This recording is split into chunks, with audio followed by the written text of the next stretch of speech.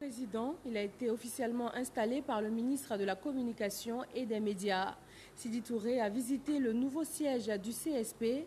Il a également réitéré la volonté du gouvernement d'assainir le secteur de la communication publicitaire. Issaïe.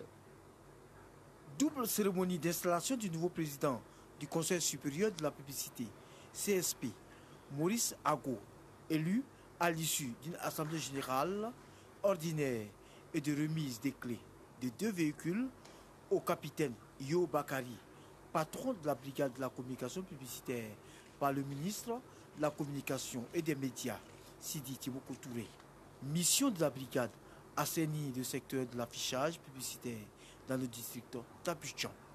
Il est important que les uns et les autres comprennent que force doit demeurer à la loi. L'assainissement est nécessaire pour que les entreprises puissent bénéficier du fruit de leurs investissements. L'assainissement est nécessaire pour pouvoir protéger nos différents concitoyens qui souvent font des accidents parce qu'un panneau est mal placé.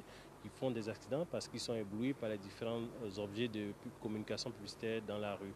Donc avec le soutien du gouvernement, nous sommes venus doter la brigade de la communication publicitaire pour qu'elle puisse faire son travail comme il le faut dans les...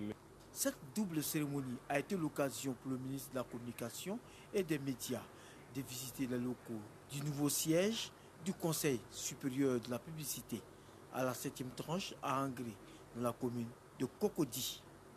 Le Conseil Supérieur de la Publicité a donc